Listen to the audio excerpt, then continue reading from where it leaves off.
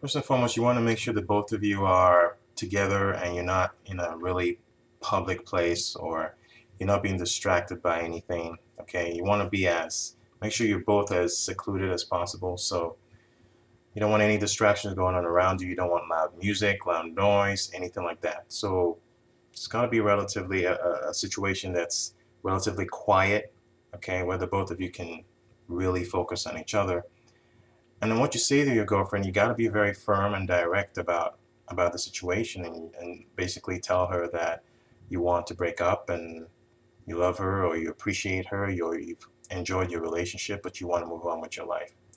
And you really have to say that firmly, but kindly, in a respectful way, but it's got to be firm.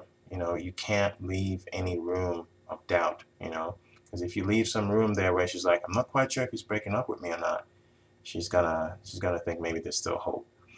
Plus, you don't want to get into a drawn out conversation, because one of the first things she's going to ask you is, after maybe she's going to cry a little bit, maybe, or she's going to be shocked, um, or maybe not. Maybe she's expecting it. Maybe she wants out too. Who knows?